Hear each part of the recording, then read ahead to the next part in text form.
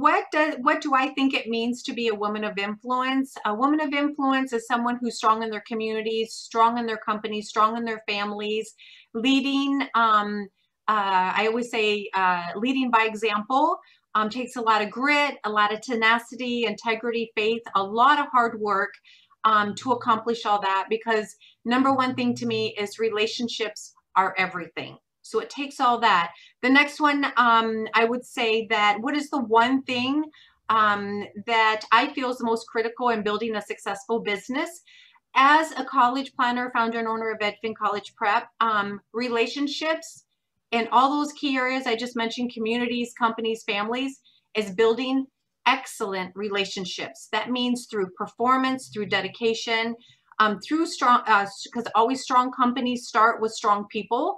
Strong families start with unity and cohesiveness, even when it ain't all going all that great. You just got to focus on the good stuff.